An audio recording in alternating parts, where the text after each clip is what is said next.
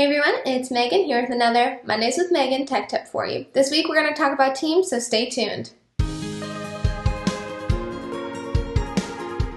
Alright, so this week we're going to talk about how to present using Microsoft Teams.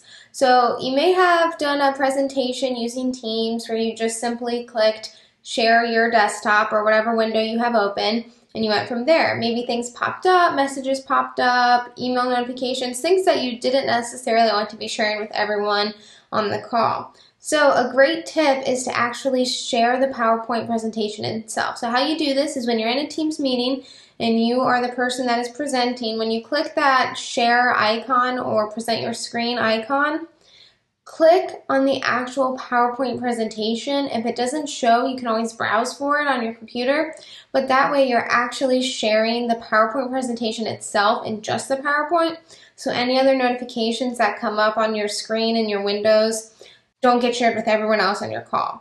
I hope this tip is super helpful, and see you all next week.